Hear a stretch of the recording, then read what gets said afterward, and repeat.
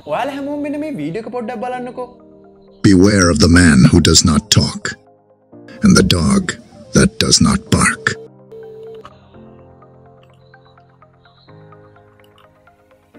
Appear weak when you are strong, and strong when you... මේ තියෙන්නේ ඒ video එක තිබුණු YouTube channel එක මාසෙකට හොයන මුදල.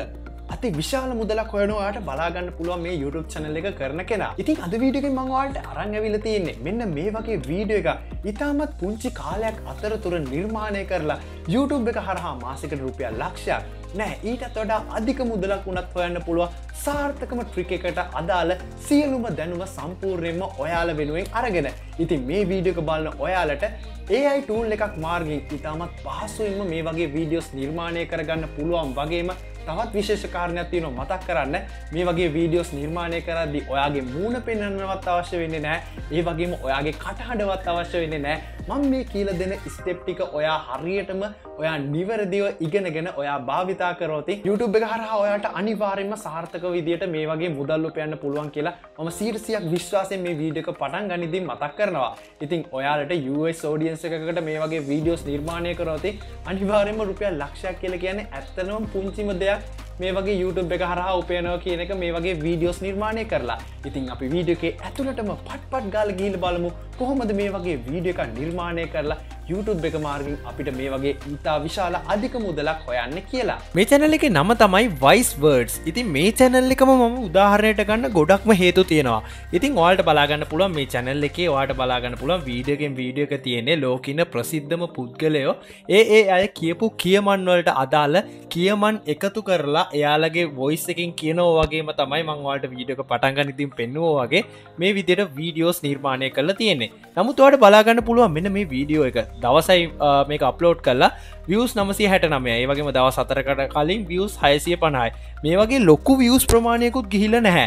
ඉතින් අපි social blade එකට ගිහිල්ලා බලමුකෝ. ඉතින් social blade එකට ගිහිල්ලා බලද්දී ඔයාලට බලා ගන්න පුළුවන් මේකේ monthly income එක අඩුම $191ක් පෙන්නනවා. $191ත් වැඩිම $3100ත් අතර. මේ අගයන් දෙක අතර මැදගයක් තමයි අනිවාර්යයෙන්ම මෙන්න මේ channel එක මාසික මුදල විදියට YouTube එක හරහා හොයන්නේ. ඉතින් අඩුම $500ක් ගමුකෝ. ඉතින් මම මේ විදිහට calculator එකට යනවා. අපි 500 ගුණ කරමු මේ විදියට 320 ගුණ කරලා බලමු. ඉතින් ඔයාලට බලා ගන්න පුළුවන් 500 320 ගුණ කරලා 1,60,000ක් රුපියල් 1,60,000ක් විතර හොයනවා මාසෙට මේ channel එක කරන කෙනා. ඉතින් ඔයාලට බලා ගන්න පුළුවන් මේ channel එකේ ලොකු views ප්‍රමාණයකුත් යන්නේ නැහැ.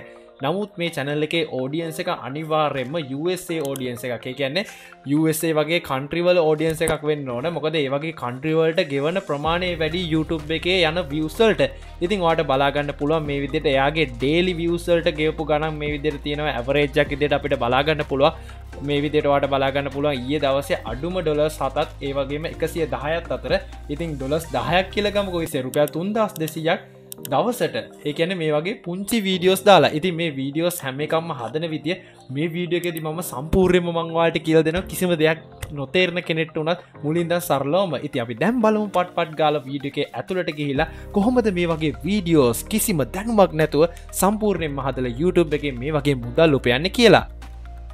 හරි ඔයා මොනෑම හෝ බ්‍රවුසර් එකකින් ඔයා සර්ච් කරන්න ඕන Canva කියලා canva.com කියලා ඔයා සර්ච් කරන්න. ඉතින් Canva site එකට ඔයාට පුළුවන් log වෙන්න මේ විදිහට සර්ච් කරාන් පස්සේ පළවෙනියටම එන link එකෙන්. ඉතින් මම මේ link එක උඩ එකපාරක් මේ විදිහට touch කරනවා. ඉතින් ඔයාටත් පුළුවන් Canva site එකට log වෙන්න. හරි ඉතින් මේකේ versions දෙකක් ඔයාට බලා ගන්න පුළුවන් වේවි. first time log වෙන කෙනෙක්ට free version එක වගේම pro version එක. ඉතින් pro version එකට අපිට log වෙන්න නම් අනිවාර්යයෙන්ම මේක paid කරලා අපිට ගන්න අවශ්‍ය වෙනවා මේ application එක. නමුත් අපිට free version එකෙන් ගොඩක්ම දේවල් කරගන්න පුළුවන් අපේ මේ වැඩේට free version එක හොඳටම ඇති. ඉතින් ඔයාට පුළුවන් free version එකෙන් ඔයාගේ Gmail address එක දීලා log වෙන්න. ඉතින් ඒක පුංචිම දෙයක්. මම මේ වෙලාවේ already log වෙලා ඉන්නේ Canva site එකට. ඉතින් ඔයා log වුණායින් පස්සේ මෙන්න මේ වගේ interface එකක් ඔයාට පෙන්නාවි. මෙතන ඔයාට බලා ගන්න පුළුවන් මෙන්න මේ විදිහට you might want to try කියලා. එතන තුන්වෙනියටම පෙන්නනවා මේ විදිහට video කියලා මේ වගේ template එක. ඔයා මේ template එක උඩ එකපාරක් touch කරන්න. හරි ඉතින් අපි වීඩියෝ එකක් තමයි නිර්මාණය කරන්න යන්නේ Canva site එක හරහා. අන්න ඒ හින්දා තමයි වීඩියෝ කියන template එක මේ විදිහට touch කරලා ඒ ඒකේ ඇතුළට ආවේ. හරි. ඉතින් අපි ටෙම්ප්ලේට් එකේ ඇතුළට ආවෙන් පස්සේ අපිට මෙතන එඩිට් කරන්න අවශ්‍ය වෙන අපේ වීඩියෝ එකට අදාළව අපි බෑග්ග්‍රවුන්ඩ් එකක් මුලින්ම හදාගෙන ඉන්න ඕන. ඉතින් ඔයාලට බෑග්ග්‍රවුන්ඩ් වෙනම Google එකෙන් ගන්න අවශ්‍ය වෙන්නේ නැහැ. ඔයාට පුළුවන් ඉතාමත් පහසුවෙන්ම මෙන්න මේ විදියට එලිමන්ට්ස් කියලා පෙන්නනවා මේ විදියට වම් අත පැත්තේ දෙවනියට ඔයාට පුළුවන් මෙන්න මේක උඩ ටච් කරලා ඔයාට අවශ්‍ය කරන්නේ මොනවද? ෂේප් එකක්ද, ග්‍රැෆික් එකක්ද, එහෙම නැත්නම් ඉමේජ් එකක්ද, එහෙම නැත්නම් ඔඩියෝ එකක්ද මේ වගේ ඔයාට පුළුවන් සිලෙක්ට් කරගන්න. ඉතින් මේ වෙලාවේ ඔයාට අවශ්‍ය වෙන්නේ ෆොටෝ එකක් හින්දා ඔයාට පුළුවන් ෆොටෝ කියන එක මෙන්න මේ විදියට මෙන්න මෙතනින් සිලෙක්ට් කරගන්න. ඉතින් ඔයා මෙන්න මෙතෙන්ට ෆොටෝ කියන එක ෆිල්ටර් කරගන්න. හරි. ඉතින් මම මේ වෙලාව black background එකක් තමයි මෙතනට දාන්න හදන්නේ. ඉතින් ඔයාලට පුළුවන් search elements යටතේ මේ විදියට black background කියලා මේ විදියට search කරන්න. black background කියලා. මේ විදියට search කරාන් පස්සේ ඔයාලට පේනවා ඇති graphics යටතේ photos යටතේ මේ විදියට එනවා. ඉතින් ඔයා filter කරේ photos ඉඳලා photos උඩින්ම ඒවි. ඉතින් ඔයා මෙතනින් black background එකක් මේ විදියට select කරගන්න. ඉතින් ඔයාලට පේනවා ඇති pro version එකට ගන්න පුළුවන් මේ විදියට background pro කියලා පෙන්නනවා. අපිට free ගන්න පුළුවන් ඒවට මේ විදියට මොනවත් පෙන්නන්නේ නැහැ. ඉතින් ඔයාට පුළුවන් මේ විදිහට ෆ්‍රී තියෙන මේ විදිහට බෑග්ග්‍රවුන්ඩ් එකක් මෙතෙන්ට ගන්න. හරි. මම එක බෑග්ග්‍රවුන්ඩ් එකක් මේ විදිහට තෝරගත්තා. දැන් ඔයා කරන්න ඕන ඔයාගේ බෑග්ග්‍රවුන්ඩ් එක ඔයාගේ වීඩියෝ එකේ සයිස් එක මෙතනට අපි ඩිෆෝල්ට් මේකේ වැටලා තියෙන YouTube වීඩියෝ සයිස් එකනේ. ඔයා මේ විදිහට වීඩියෝ එකේ සයිස් එකට මේක මේ විදිහට හදාගන්න. හරි. ඉතින් මම මේ විදිහට වීඩියෝ එකේ සයිස් එකට හදාගන්නවා. හරි. ඉතින් පළවෙනි කොටස දැන් හරි.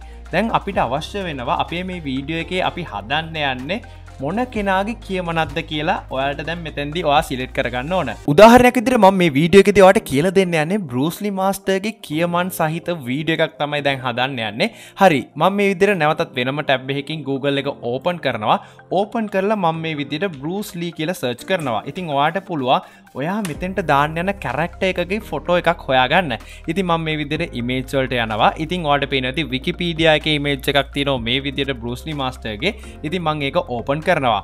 ඕපන් කරගෙන ඔයාට පුළුවන් ඔයා වීඩියෝ එක හදන කැරක්ටර් එකේ ෆොටෝ එකක් මේ විදිහට සිලෙක්ට් කරලා ඔයාට පුළුවන් අන්නේ ෆොටෝ එක ඔයාගේ කම්පියුටර් එකට එහෙම නැත්නම් ලැප්ටොප් එකට සේව් කරගන්න. හරි. මම මේ විදිහට මේ පින්තූරේ මම මගේ කම්පියුටර් එකට එහෙම නැත්නම් ලැප්ටොප් එකට මම මේ වෙලාවේ ඩවුන්ලෝඩ් කරගත්තා.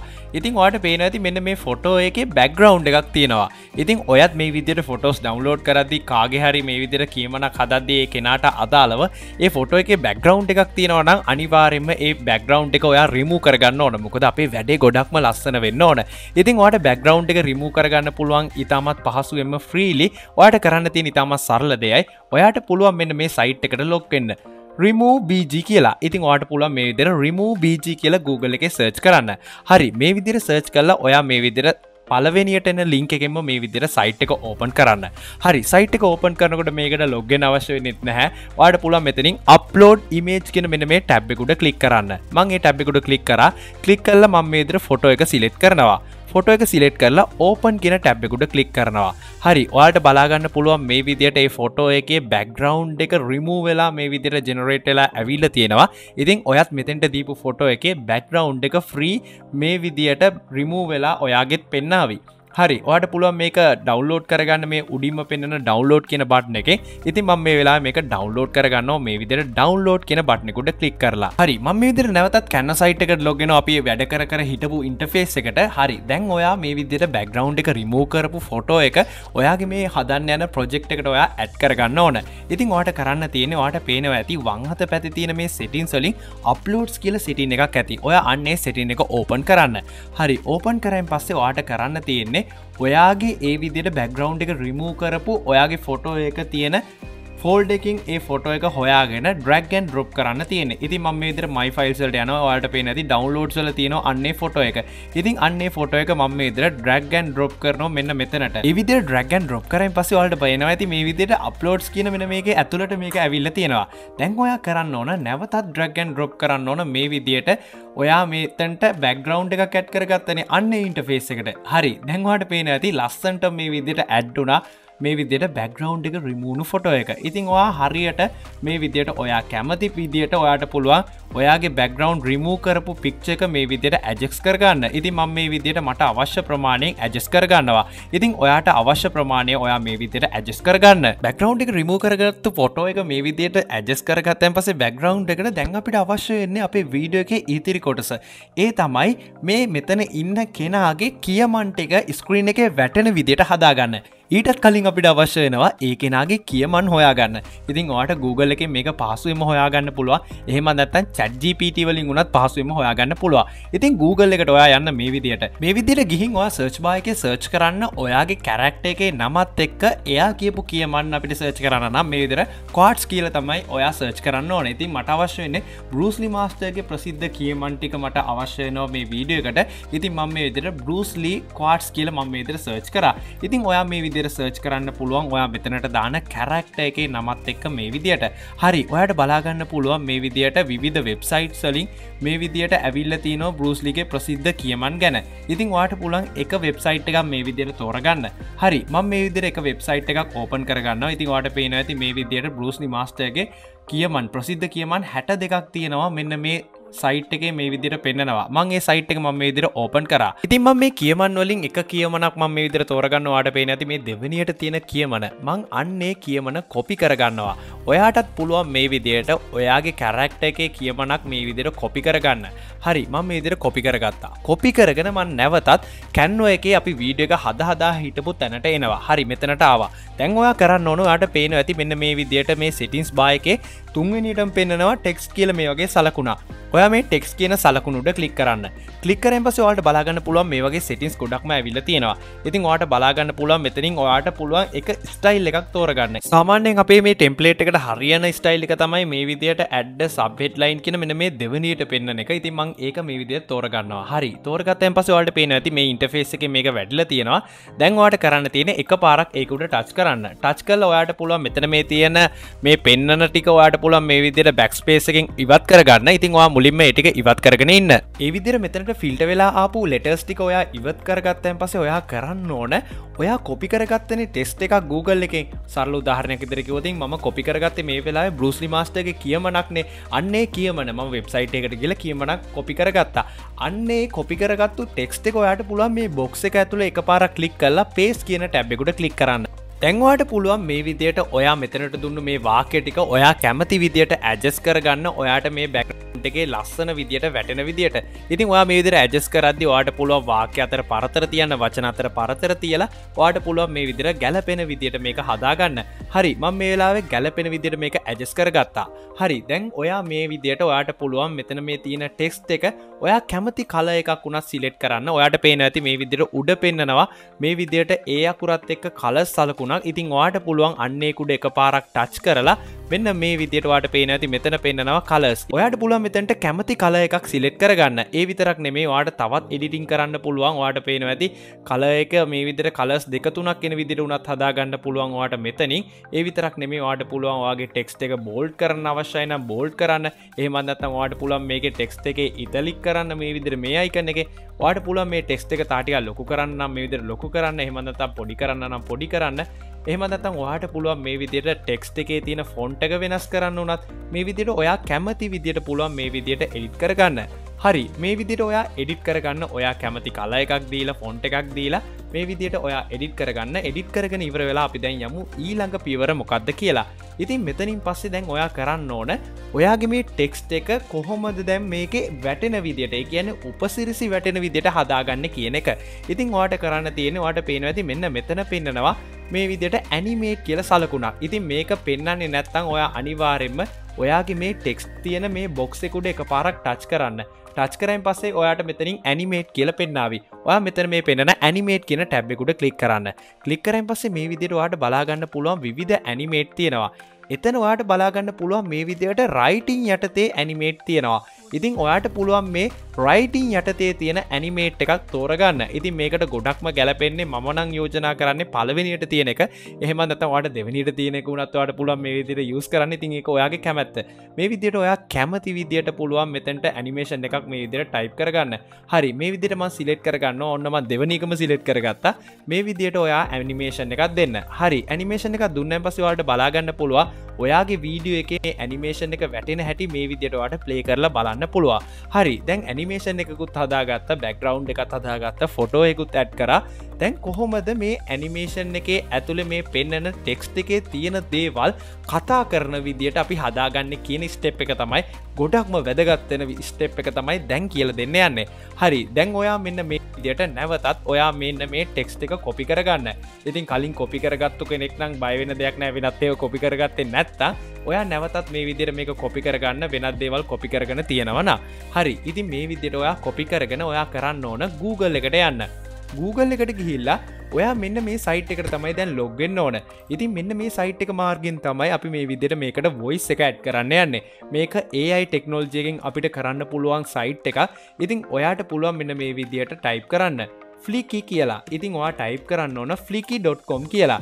ඉතින් Flicky කියලා ඔයා මේ විදිහට සර්ච් කරද්දිම Flicky AI කියලා පෙන්නාවි. ඔයා මේ විදිහට පළවෙනියට පෙන්නන මේක උඩ ටච් කරන්න. ඒ වගේම තවත් ප්‍රධානතම විශේෂ කාරණයක් තියෙනවා මතක් කරන්න. ගොඩක් දෙනාගේ ඉල්ලීම් පරිදි Binance මගින් මුදල් උපයන ක්‍රමවලට අදාළ වීඩියෝ සීරීස් එකක් 100%ක් නොමිලේ දැනුම ලබා දෙන වීඩියෝ සීරීස් එකක් මම පටන් ගත්තා.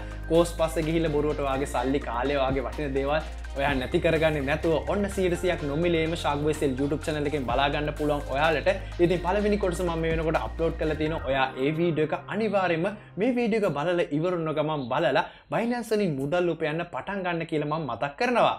හරි. පළවෙනියට එන ලින්ක් එකෙන් ඔයා මේ විදිහට ඒක උඩ ටච් කරලා සයිට් එකේ ඇතුළට යන්න. ඉතින් ෆස්ට් ටයිම් ලොග් වෙන කෙනෙක්ට මේකේ sign up වෙන්න එවි. ඔයාට පුළුවන් ඉතාමත් පහසුවෙන්ම ඔයාගේ වැඩ කරන Gmail address එකෙන් ඔයාට පුළුවන් sign up වෙන්න. ඉතින් මම මේ වෙලාවේ ලොග් වෙලා ඉන්න හින්දා මම login වලට තමයි යන්නේ. ඉතින් login වලට ගිහිල්ලා මගේ Google account එකෙන් මම මේ විදිහට log වුණා. ඉතින් ඔයාටත් පුළුවන් මේ විදිහට මේ site එකට log වෙන්න. එහෙම නැත්නම් sign වෙන්න. ඉතින් sign up වුණායින් පස්සේ මෙන්න මේ වගේ තැනකට ඔයා ඒවි. මෙතනට ආවයින් පස්සේ ඔයා select කරන්න ඕන new file කියන මෙන්න මේ tab එක. මේ tab එක උඩ එකපාරක් touch කරන්න. ටච් කරන් පස්සේ ඔයා මෙන්න මේකට ෆයිල් නේම් එකක් සිලෙක්ට් කරගන්න ඕන. ඉතින් මම මේ විදියට ෆයිල් නේම් එකක් සිලෙක්ට් කරගන්නවා බෲස්ලි කියලා. ඉතින් ඔයා කැමති ෆයිල් නේම් එකක් දෙන්න දීලා සබ්මිට් කියන බටන් එක උඩ ක්ලික් කරන්න. ක්ලික් කරන් පස්සේ මේ විදියට ප්‍රොසෙසිං වෙනවා ඔයාට බලා ගන්න පුළුවන් වේවි. මේ විදියට ඔයා අලුත් ඉන්ටර්ෆේස් එකකට ප්‍රොසෙසිං වෙලා ඒවි. දැන් ඔයා කරන්න ඕන ඔයා කොපි කරගත්තු ටෙක්ස්ට් එක තියෙනවනේ. අන්නේ ටෙක්ස්ට් එක ඔයාට පේනවා ඇති මේ විදිහට sense 1 කියලා තියෙනවා. ඔයා අන්න එතෙන්ට paste කරගන්න. ඉතින් ඔයා copy කරගන්න අමතක වුණා නම් ඔයාට පුළුවන් නැවතත් ඔයාගේ Canva එකේ ඇතුළට ගිහිල්ලා ඔයාට පුළුවන් මේ විදිහට copy කරගන්න. එහෙම නැත්නම් ඔයාට copy කරගන්න අවශ්‍ය text එක Google එකේ ඔයා search කරපු site එකේ ඇතුළටම ගිහිල්ලා වුණත් ඔයාට පුළුවන් ඒක copy කරන් මෙතනට එන්න. මෙතනට ඇවිල්ලා ඔයා හරියට මෙන්න මෙතෙන්ට ඔයා paste කරන්න ඕන. ඔයා copy කරගත්තු ඔයාගේ මේ මෙතන මේ පෙන්නන ටෙක්ස්ට් ටික. හරි. පේස්ට් කරගත්තයින් පස්සේ ඔයාලට බලා ගන්න පුළුවන් මේ විදියට සෙන්ස් කිහිපයකට තමයි මගේ මේ වොයිස් එක වැටලා තියෙන්නේ. ඉතින් ඔයාගේ සෙන්ස් කිහිපයක් මේ වගේ වැටෙන්නේ අනිවාර්යයෙන්ම ඔයාගේ ටෙස්ට් එක ගොඩක්ම ලොකු නොතින් විතරයි. ටෙස්ට් එක සාමාන්‍යයෙන් පේලි 2ක හෝ 3ක නම් එක සෙන්ස් එකකට වැටේවි.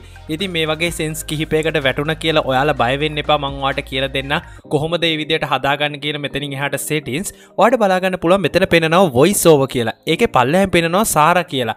ඒ කියන්නේ මේ voice එක ඇහෙන කෙනාගේ මේ ඒ කතා කරන කෙනාගේ හඬට අදාළ නම තමයි මෙතන තියෙන්නේ. මං අන්න ඒක උඩ එකපාරක් ටච් කරනවා. ටච් කරන් පස්සේ ඔයාලට බලා ගන්න පුළුවන් අපිට voice මේ විදියට ගොඩාක්ම තියෙනවා අපිට select කරගන්න පුළුවන් විදියට. ඔයාලට පේන දේ language එක වෙනස් කරගන්න පුළුවන්, dialect එක වෙනස් කරගන්න පුළුවන්, gender එක වෙනස් කරගන්න පුළුවන්, voice style එක වෙනස් කරගන්න පුළුවන්. ඉතින් gender එක තමයි අපිට ප්‍රධාන වශයෙන් වෙනස් කරගන්න අවශ්‍ය වෙන්නේ. මොකද පිරිමි voice එකක් තමයි ඕන. ඉතින් මං අන්නේ හින්දා male කියන එක දෙනවා. තුන්වෙන් පස්සේ filter වෙලා ඔයාලට බලා ගන්න පුළුවන් male voices ටික. දැන් ඔයාලට මෙතනින් කැමති voice එකක් ඔයාලට පුළුවන් හඬ අහලා වුණත් select කරගන්න. ඉතින් මම මෙතෙන්දී ඔයාලට උදාහරණයක් විදිහට ජෙකොබ් කියන මෙන්න මේ voice එක තමයි select කරගන්නේ. මම මේ ජෙකොබ් කියන එක උඩ click කරනවා. click කරලා පල්ලෙහාට එනවා. පල්ලෙහාට එද්දී ඔයා අනිවාර්යයෙන්ම apply this voice to all the voiceovers කියන මෙන්න මේ tab එකට ඔයා අනිවාර්යයෙන්ම tick එකක් මේ විදිහට දෙන්න. tick එකක් දුන්නොතින් තමයි ඔයාගේ මේ තියෙන හැම sense එකකටම මෙතනින් මේ select කරපු කෙනාගේ voice over එක වැටෙන්නේ. ඔයා අනිවාර්යයෙන්ම මේකට tick එකක් දෙන්න. tick එකක් දීලා select කියන මෙන්න මේ tab එක උඩ click කරන්න. ක්ලික් කරන් පස්සේ processing වෙනවා. ඔයාට බලා ගන්න පුළුවන් වේවි. දැන් ඔයාට බලා ගන්න පුළුවන් හැම sense එකකටම මේ විදිහට ජෙකොබ් කියලා වැටලා තියෙනවා. හරි. දැන් ඔයාට පුළුවන් මෙන්න මේ පෙන්නන මෙන්න මේ play button එක උඩ ක්ලික් කරලා මෙන්න මේ voice එක කොහොමද කියලා ඔයාට බලන්න. දැන් අපි බලමු අපි මෙතනට මේ විදිහට copy paste කරගත්තු text එක මේ voice එකෙන් කොහොමද කියන්නේ කියලා. To me, the extraordinary aspect of martial arts lies in its simplicity. The easy way is also the right way. And martial arts is nothing at all special. The closer to the true way of martial arts. හරි ඔයාලට බලාගන්න පුළුවන් වෙන්න ඇති natural voice එකක් වගේම තමයි. දැන් අපි බලමු කොහොමද අපි මේ විදිහට හදාගත්තු මියුසික් ට්‍රැක් එක එහෙම නැත්නම් ඔඩියෝ ට්‍රැක් එක කොහොමද අපේ PC එකට එහෙම නැත්නම් අපේ කම්පියුටර් එකට ඩවුන්ලෝඩ් කරගන්නේ කියලා. ඊට කලින් අපි අනිවාර්යයෙන්ම දැනගත යුතු settings කීපයක් තියෙනවා. ඔයාලට බලාගන්න පුළුවන් මෙතන පෙන්නනවා settings කියලා. ඔයා මෙන්න මේ tab එක උඩ ක්ලික් කරන්න.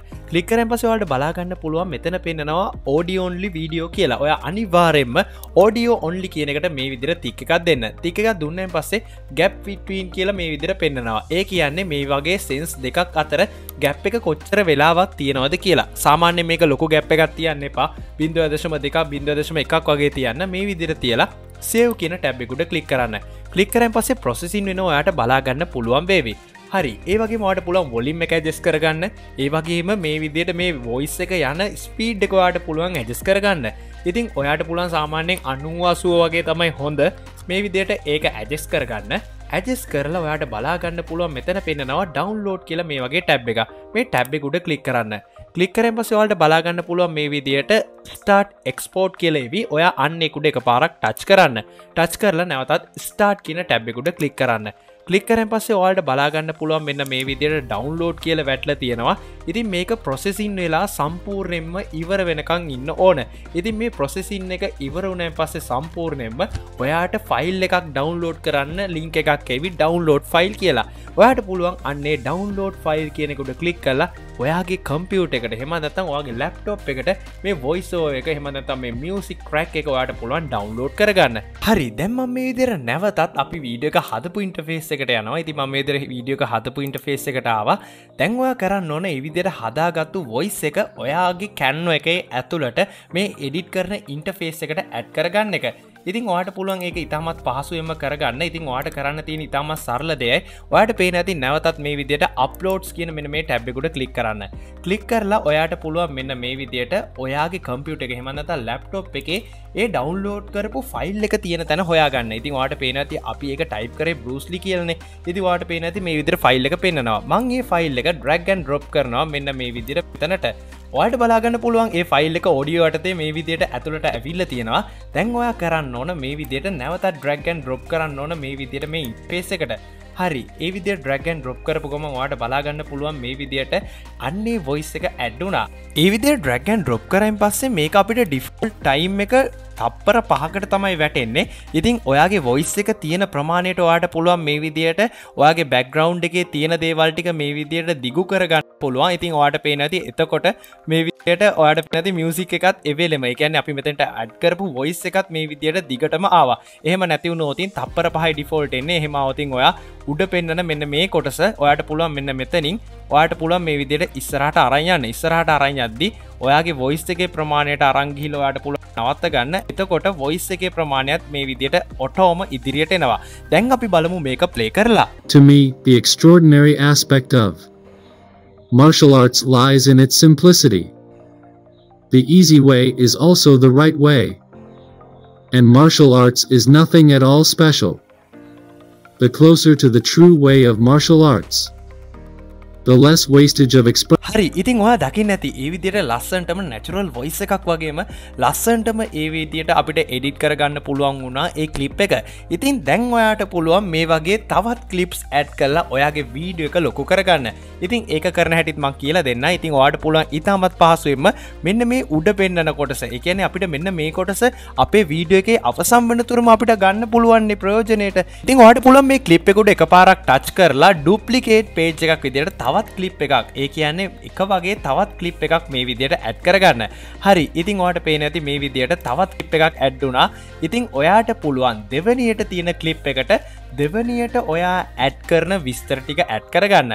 ඉතාමත් පහසුයි මේ විදිහට ඔයාට පුළුවන් නැවතත් මේ විදිහට දෙවෙනි ක්ලිප් එක උඩ ක්ලික් කරලා වාට පුළුවන් දෙවනි ක්ලිප් එකේ තියෙන්නේ පළවෙනියටම පෙන්වන විස්තර ටිකනේ. ඉතින් ඔයාලට පුළුවන් අන්න ඒ ටික මේ විදියට මෙතනින් ඉවත් කරගන්න. බෑක් ස්පේස් එකේ හිම නැත්නම් ඔයාලට පුළුවන් මෙන්න මේ ටෙක්ස්ට් ටික මේ විදියට එකපාර ඔයාලට පුළුවන් මේ විදියට ඉවත් කරගන්න. මේ විදියට ඉවත් කරගෙන ඔයාලට පුළුවන් Google එකට නැවතත් ගිහිල්ලා මෙන්න මේ වගේ එයාගේ ඔයා මේ විදියට වීඩියෝ එක දාන කෙනාගේ වෙනත් කියමනක් මේ විදියට කොපි කරගන්න. ඉතින් ඒ කියමන මේ විදියට කොපි කරගෙන ඇවිල්ලා ඔයාලට පුළුවන් නැවතත් ටෙක්ස් කියන මෙන්න මේ ටැබ් එකට ක්ලික් කරලා ඔයාට පුළුවන් මේ වැඩියෙන් තියෙන මේ පෙන්වන දේවල් ටික ඉවත් කරගෙන ඔයා කොපි කරගත්තු ටෙක්ස්ට් එක ඔයාට පුළුවන් මෙන්න මේ විදියට නැවතත් මෙතෙන්ට පේස්ට් කරගන්න. මේ විදියට පේස්ට් කරගෙන ඔයා කැමති විදියට මේක ඇඩ්ජස්ට් කරගන්න පුළුවන්. ඇඩ්ජස්ට් කරගෙන ඔයාගේ දෙවෙනි ක්ලිප් එකත් හදාගන්න පුළුවන්. ඉතින් දෙවෙනි ක්ලිප් එකත් හදාගෙන පළවෙනි ක්ලිප් එකේ කරා වගේම ඔයාට පුළුවන් දෙවෙනි ක්ලිප් එකට අදාළව තියෙන වොයිස් එක මේ විදියට ෆ්ලිකි කියන මෙන්න මේ වෙබ්සයිට් එකේ ඇතුළට ඇවිල්ලා ඔයාට ඉතාමත් පහසුවෙන්ම හදාගෙන ඇවිල්ලා පළවෙනි ක්ලිප් එකේ වගේම ඇඩ් කරගන්න. ඒ වගේම දැන් ඔයාලට තියෙන ප්‍රශ්නයක් තමයි මේ විදිහට ක්ලිප් දෙකක් ඇඩ් කරද්දි ඒකේ මැදට මොනියම් හෝ දෙයක් දැම්මොත් ට්‍රාන්සිෂන් එකක් දැම්මොත් ගොඩක් ලස්සනයිනේ. ඉතින් ඔයාලට පුළුවන් මේ ක්ලිප් දෙක මැද එකපාරක් මේ විදිහට මවුස් එක ගෙනියන්න. ගෙනියනකොට ඔයාලට බලා ගන්න පුළුවන් මේ විදිහට ධන ලකුණක් තියෙනවා. ඒ වගේම ධන ලකුණට පහලින් මේ වගේ සලකුණක් තියෙනවා. ඔයා අන්නේ දෙවනියට පෙන්වන සලකුණට ක්ලික් කරන්න. ක්ලික් කරන් පස්සේ ඔයාලට පුළුවන් මේ විදිහට ලස්සන ට්‍රාන්සිෂන් එකක් මේ විදිහට ඇඩ් කරගන්න. මේ විදිහට දෙවෙනි ක්ලිප් එක පටන් ගන්න තැන පළවෙනි ක්ලිප් එක ඉවර වෙන තැනට මම මේ විදිහට යන්න. ගිහිල්ලා මම මේ විදිහට ඔයාලට පෙන්වන්නම් ප්ලේ කරලා. ඉතින් ඔයාලට පේනවා ඇති අපි දාගත්තු ට්‍රාන්සිෂන් එක අනුව මේ විදිහට වෙනස් වෙනවා. ඉතින් ඔයාලට පුළුවන් මේ විදිහට ඔයා කැමති ට්‍රාන්සිෂන් එකක් ඇඩ් කරගන්න. ඉතින් මේ විදිහට ක්ලිප් කිහිපයක් ඇඩ් කරලා ඔයාගේ වීඩියෝ එක ලොකු කරගන්න පුළුවන්. ඒ කියන්නේ වීඩියෝ එකේ ඩියුරේෂන් එක ලොකු කරගන්න පුළුවන්. මේ විදිහට ඔයාට පුළුවන් ඔයාගේ වීඩියෝ එක නිර්මාණය කරගන්න කිසිම දැනුමක් නැති කෙනෙක්ට උනත් මේ වීඩියෝ එක බලලා. දැන් මේ වීඩියෝ එක ඔයාගේ කම්පියුටර් එක ලැප්ටොප් එකට සේව් කරගන්න නම් ඔයාලට පේන ඇති ෂෙයා කියලා බටන් එකක් තියෙනවා. මේ බටන් එක උඩ ක්ලික් කරන්න. ක්ලික් කරන් පස්සේ ඔයාලට පුළුවන් මේ විදිහට ඔයාලට බලා ගන්න පුළුවන් වෙනවා කොලැබොරේෂන් ලින්ක් කියලා තියෙනවා. ඒ වගේම ඔයාලට බලා ගන්න පුළුවන් පහලට ගියන් පස්සේ මෙන්න මේ විදිහට ඩවුන්ලෝඩ් කියලා ටැබ් එකක් තියෙනවා. මේ ටැබ් එක උඩ ක්ලික් කරන්න. ක්ලික් කරන් පස්සේ ඔයාලට පුළුවන් මේ විදිහට ෆයිල් ටයිප් එක මොකක්ද කියලා ඔයාලට පුළුවන් මෙතනින් හදාගන්න. ඉතින් මේ විදිහට MP4 කියලා මම දාගෙන තියෙනවා. ඒ වගේම quality එක අපිට 1080 න් තමයි ගන්න පුළුවන් මේක free version එකේදී. ඒක අපිට කිසිම ප්‍රශ්නයක් වෙන්නේ නැහැ. ඉතින් මේ විදිහට ඔයාලට පුළුවන් pages ටික select කරලා download කියන tab එක උඩ click කරලා ඔයාගේ computer එකට එහෙම නැත්නම් laptop එකට ඉතාමත් පහසුවෙන්ම මේ වීඩියෝ එක මේ විදිහට download කරගන්න. download කරගෙන ඔයාට පුළුවන් ඔයාගේ YouTube channel එකක් හදලා YouTube channel එක හරහා මේ වීඩියෝ එක upload කරලා publish කරලා මම මේ කියපු මෙතඩ් එක මාර්ගෙන් YouTube එක හරහා සාර්ථකව මුදල් උපයන්න. ඉතින් මේ වීඩියෝ ගැන ඔයාගේ අදහස් මොකක්ද? අනිවාර්යයෙන්ම comment section එකේ comment එකක් විතර දාගෙන යන්න. ශාක් බෝය subscribe කරලා නැත්නම් දැම්ම subscribe කරලා එකතු වෙන්න. මේ වගේම වටිනා වීඩියෝ එකෙන් හමු වෙනතුරු ඔයාලට සුබම සුබ දවසක් වේවා.